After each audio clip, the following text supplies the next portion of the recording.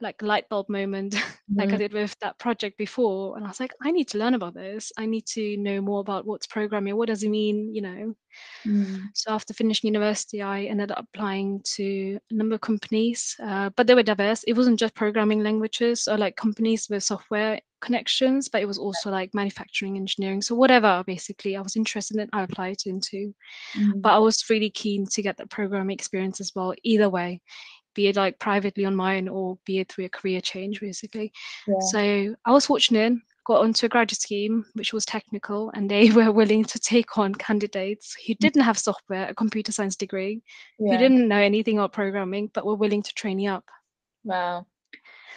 So that's how it all started. No, I think that's so amazing.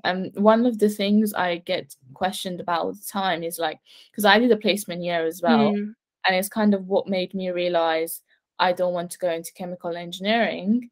But then what you said with the light bulb moment, when you do those placement years, it's so important to pay attention to everything, because although the actual, like the main program of the placement is, well, what makes up the majority of the time, it's good to like be aware of everything else around you, because you might find something that you really enjoy, and a lot of people kind of don't act on it.